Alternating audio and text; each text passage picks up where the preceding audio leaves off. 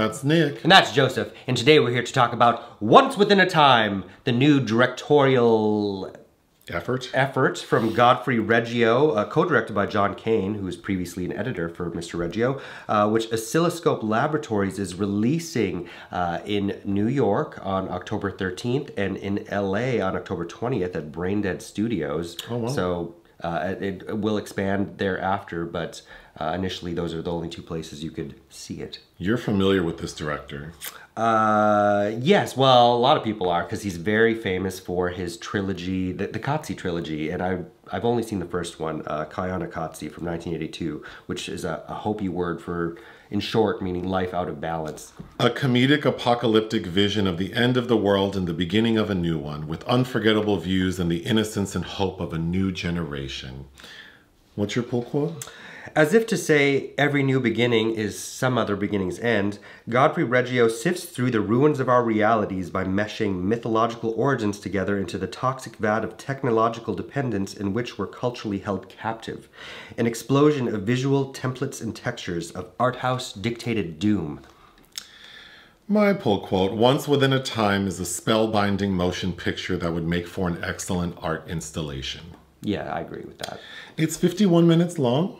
I think technically 58 through the end credits, so it's a medium-length film. This is, I think, his only narrative, close to a narrative feature, because his Qatsi trilogy's documentary, the last thing he did was in 2013, Visitors, which is also a documentary in dealing with our relationship and the ripple effects of technology.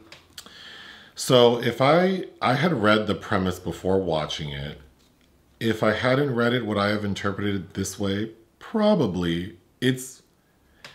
There's no dialogue, it's just music, and the visuals, we start off with a woman in a very beautiful outfit that looks like maybe she's like Mother Nature with like a tree for a headdress, and she's singing. It's beautiful. It's all beautiful. That's Susan Dayheim, who's an Iranian singer and composer, and that's actually her voice. Oh wow. I mean, it was all beautiful. I took that as like, you said Tree of Life, like Mother Nature, the beginning. Then we move on to kids playing on a playground, which of course is like innocence, joy. Then we see someone like...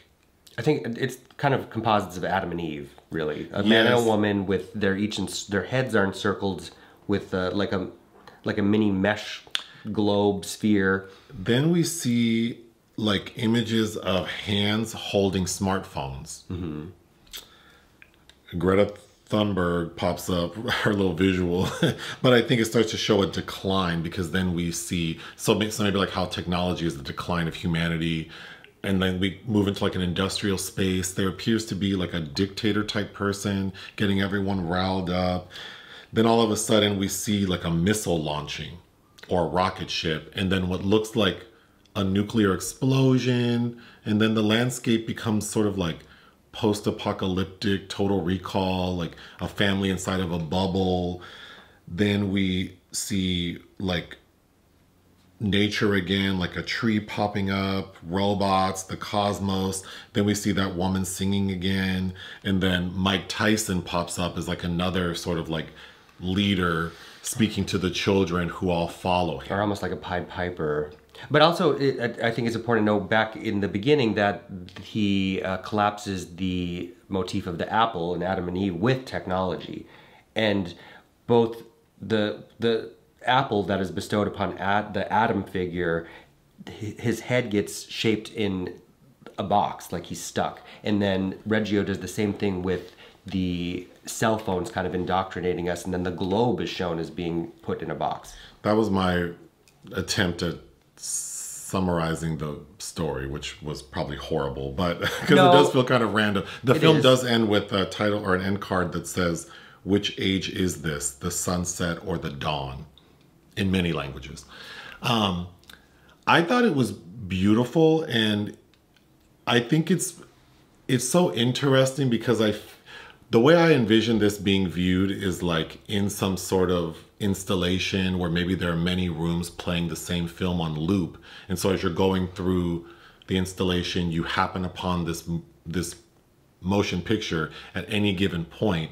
Because at any given point, if you watch it for the full runtime, like it loops back around, the ending is always going to be the same. Sure. And I thought that was the magic of this story, because there's really no story to be found, right? Like, Well, I think it's supposed to make you ponder our own destruction, really, Sure. is what we're... But it also has this motif of children, as in there's these close-up, like extreme close-ups on kids that seem to be maybe sitting in a circle, but that are constantly observing throughout the whole runtime, which is really, they're really watching the destruction of a doomed world, which is really how all of us are.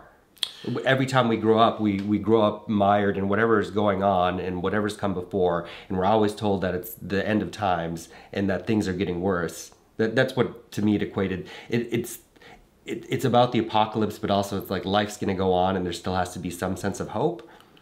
seeing all of these kids made me think of Whitney Houston and The Greatest Love of All. I believe the children are our future. Also, you referenced some of the scenes with the kids reminded me as well of that scene from Terrifier 2. Yeah.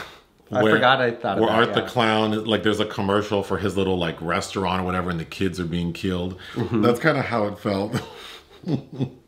Well, because it's creepy. It's always kind of...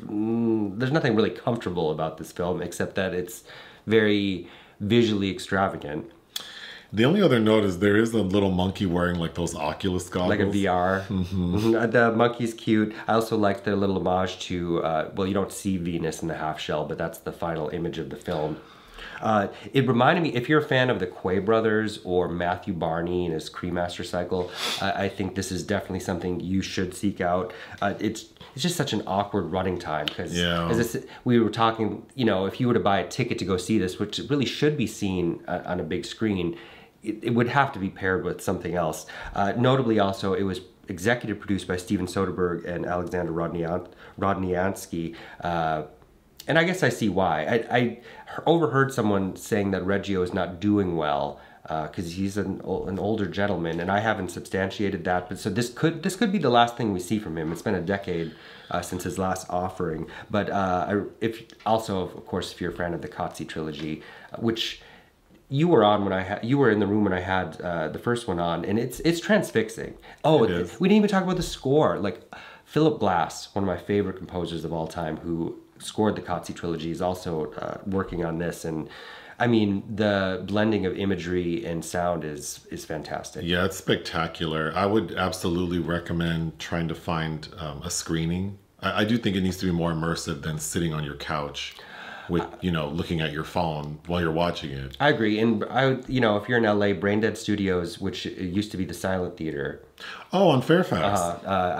It's definitely worth checking out.